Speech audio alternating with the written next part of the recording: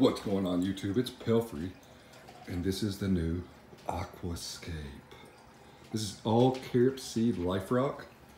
There's 40 plus pounds of rock in here, which it seems overwhelming that it's like a wall of rock. And unfortunately, I have to deal with losing 4 inches because of the overflow.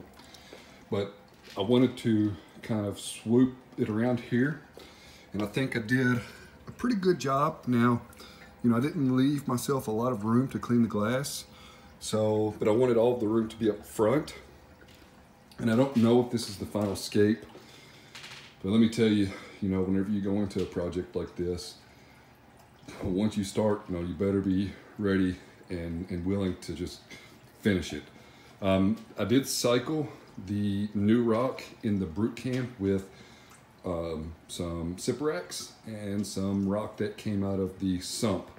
It cycled for about 4 weeks or so, and then I also, for the last week and a half or so, was adding the Brightwell Microbacter 7 bacteria to the rocks, and I was ghost feeding it every other day just to give it something and put it in the tank. Now, I did the whole structure that was on the right. I did bust it up because it was Marco cemented together, and there's 2 large sections of that rock in the refugium here, and then I just packed the skimmer section with that rock because it's got sponges and everything else on there. And while I was at it, I do have the water level just a little high right now, but I did lose some water volume due to the change of the rockscape. I guess the new rock is just a little bit more dense. I mean, that other structure that I had in here was pretty significant. Matter of fact, I didn't know if I was going to get it off or out of the tank without removing the radions. Now, luckily, this bar moves up and down pretty easily with an Allen wrench, so that was an option, but I did get it out. I drained the tank down about halfway and put a towel over the tank whenever I pulled the rock structure out, just to be on the safe side. And of course, I had towels everywhere. I had my 30-gallon brute can over here, so you've seen this in a previous video, but I did the same thing now. I did move some corals around, and I didn't want to go real high with it, but I knew that I wanted to take up as much real estate with rock as possible. And I don't know if this piece is going to stay there, but I did also, aside from the rockscape here, I did lower the intensity down to like 45% because the quick update on the corals is that stylo's doing all right. That stag is about gone. That was the part of the green slimer. If that wrasse would move out of the way, there's another part of the green slimer. So yeah, didn't have good luck with that. Lost for some reason the acans there, the enchilada's doing horrible, the brain coral's doing horrible. This was in the back of the tank previously, and I wanted to move it to the front. And then I got my euphyllias over here. I'm not worried about the torch because it's on its way out anyway. There's a new guy. There's a flasher wrasse, a black Moskers. I think I said that right. Black fin flasher wrasse. So I do still have the leopard grass, which is really hard to see in the tank, even though I have the whites on, and the ruby head. And I did get some more fish in. I got the black fin flasher wrasse, and I got a radiant wrasse. And unfortunately, the radiant wrasse, even whenever I saw it in the bag, he had bulging eyes. So he never made it into the tank.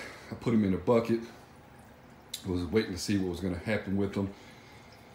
Acclimated everything to temperature, then acclimated everything to the correct salinity. As you know, live aquaria ships, and most other people, I guess, with fish ship at a lower salinity. But the new smaller guy made it. He's just hiding down here. Beautiful little fish. But the radiant wrasse, which is the reason why I even placed an order, did not make it. So if you don't know this, but the leopard wrasse, which again is hard to see because of his colors, but he does have some colors on him, is an expert only fish, and the radiant wrasse is an expert only fish. And on any fish that Live Aquaria sells that's expert only, you don't get the 14-day guarantee. You get a DOA guarantee, but not a 14-day guarantee. So I sent them the bulging eyes, multiple pictures of it. I'm sure they'll take care of me. Oh, speaking of Live Aquaria, whenever I placed this order, I actually filled out their survey. And at the end of the survey, I typed up this like 1,000-word comment in there. Basically, it was myself and some guy named Johnny. I was explaining Live Aquaria to Johnny. And out of the next day, I get a 800 number phone call, and I've been answering telemarketer phone calls and just wasting their time because it's hilarious. But anyway, I answered the phone. The guy said, "Hello, I'm from Live Aquaria. How are you doing?" I said, "Oh, I'm doing great. How are you doing?" You know, I figured they were going to say all of your stock is, or all of your items that you ordered are out of stock, and we're just going to have to cancel the order or whatever. But that wasn't the case. He said, "We read your story. I read your story, and everybody else here read your story, and we loved it. We're all dying laughing at your story." And I had it saved in a notepad file on my computer at work, and I closed it just like 2 hours before he called me because I was like, it's stupid. I'm not going to share it with anybody, but I wish I had it. So if you see it, Pelfrey talking to Johnny, and then Johnny visiting Live Aquaria and fall in love with Live Aquaria, then just let me know. Let's see, what else is going on? I am still dosing nitrates. I did scrape the back glass, forgot to mention that. I did scrape all of the coral line off the back glass. I had to use a razor blade and do it manually because the hand scraper that I have sucks. The Tunze scraper does well if it's like a film on the glass, but whenever it starts to get to hard spots, it just doesn't get them. So let me know if there's a great scraper. I was looking at maybe like the Tiger Shark, or I forgot what it is, but they're expensive. They're like 80 bucks. Just because I don't want to put my hands in there. I didn't get all of the coralline algae because, like I said, I was doing it by hand, and I really didn't want to get real close to the seams on the tank. So yeah, let me know what you think of the aquascape, and let's head on out to the garage real quick. All right, out in the garage, we've always got stuff going on. There's the 2 tanks that I got a while back, but we've always got stuff going on. That's a spray booth so that we can do this, and the kitchen table and whatnot. But I got my 2 40-gallon containers full. There's probably more than 40 gallons in there. I let it go all the way up to here. And I think I've explained this before, but I use this and I connect the 2, and I just open the valves, and I can put my RO line in one of them, and they'll both fill up the same instead of filling this one up and then this one. So this has been great. And you know, the thing is if I put this piece on here like this, and say this container's down here and this one's all the way up here, they will balance out. This one will drain over to this one and balance out. Now I do open both of the lids so that air can get into them, but they do have little compression fittings on top, so whenever you are draining water out, it does release air. Great, great. I did take the zebra dartfish out of the tank. He's in here. This is where I cycled the life rock, and that's still a live rock with a bunch of Cyperax, so the zebra dartfish is in there. Don't know what I'm going to do with them yet, but that's where he ended up. I installed, I've never done this before, I don't know why, but the float switch, and I am making RO water. I figure I'm probably going to make between 20 and 30 gallons. I don't really know where. This is a 32-gallon brute, and my guess is where I've got it at, it's going to make right at 30 gallons. And I'm going to do a large water change because I just killed all the SPS. I don't know what's going on with my tank. I probably need to do an ICP test, but I'm going to do a 30-gallon water change, which is significant with the Live Aquaria salt. You know, talk about Live Aquaria again. And just, you know, this is the time to like restructure. I just put new rocks in the tank, and yeah, I'm just going to do a big water change.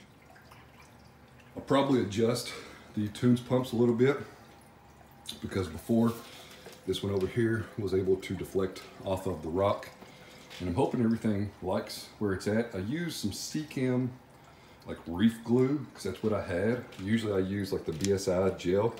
I know it's more expensive and you can use any gel, whatever, but I like the BSI glue. And the CCAM glue was actually really good. It was really thick, and I didn't even put the little nozzle on there because a lot of these, especially the wall hammers, just have large bases on them. And you can see that hammer right there fell over quite a bit, but it worked out pretty good. Some pretty good glue. I also used that Seachem Reef glue there. I am going to dose Microbacter 7 in the tank still, just for beneficial bacteria. And after I've done my water change, I'm also going to add this 8.45 ounce, 250 milliliter Biospira. So I've used this numerous times before. I really like it. I think that it works. It's just my opinion. Take it for what it's worth.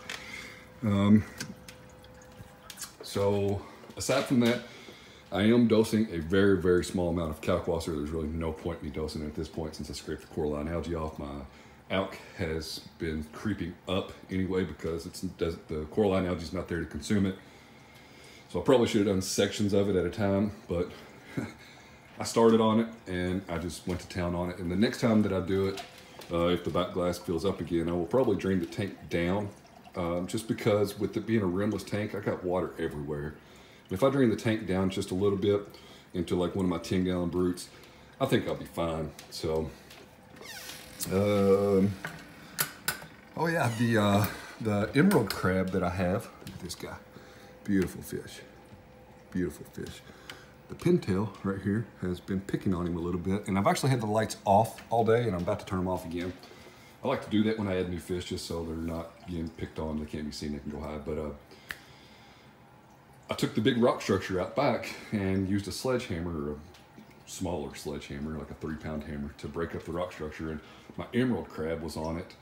And so it sat outside in like 30, 35, 36 degree weather for a long time. Finally got him in the tank. He's been a great asset to the tank, and I only have one that I know of.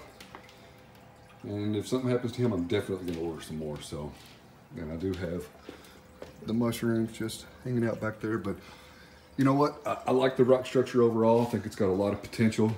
There's just a lot of places to put corals now. And I'm gonna probably buy a couple more fish before I go down the coral route, and I'm probably gonna do an ICP test before I add any more corals to it. So anyway, rambled on enough. As always, I appreciate you following along. Be sure to check me out on Instagram at Pelfrey's Reef. Check out the website at pelfrey.net. And I'll catch you on the next one.